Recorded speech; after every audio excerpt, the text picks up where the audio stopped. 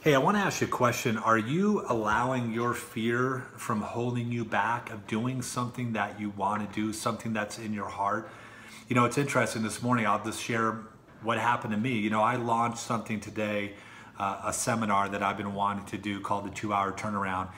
I've been thinking about it for 3, 4, maybe 6 months and never did anything.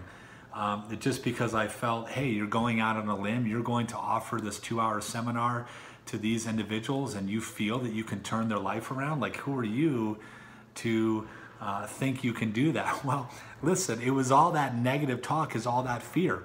And as soon as I launched that on Facebook, as soon as I put it out there, it's like my heart was going 100 miles an hour. What I realized, it's fear. Fear holds us back so much from doing things that may be deep in our heart that we want to do. Don't be scared like I was for like 3 or 4 months. Take the risk.